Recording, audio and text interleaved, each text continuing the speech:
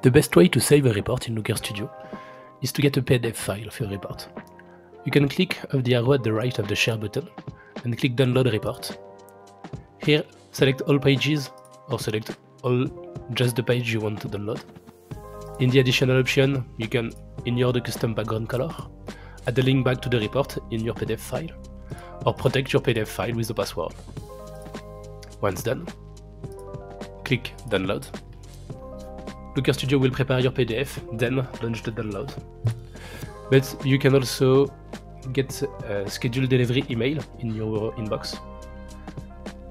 You can still click on the arrow at the right of the Share button, then Schedule Delivery. Here you can choose who will receive the report. You can customize the email subject and messages. It can be quite useful if you want to filter this report in your inbox.